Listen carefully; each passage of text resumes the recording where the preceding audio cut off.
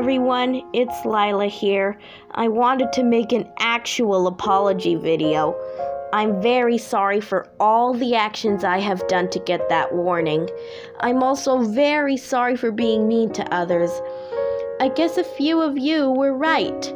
If a person online is trying to annoy me, just ignore them. The reason why I acted terrible in the past was because of some of my friends' actions in the past as well. I tried to defend the things that got on their nerves, but I did regret something. My friends have also changed too. Trust me, this will never, under any circumstances, happen again. I am literally trying to be a good channel right now. I don't deserve to be bullied. I'm not even trying to be bad anymore, so please, forgive me.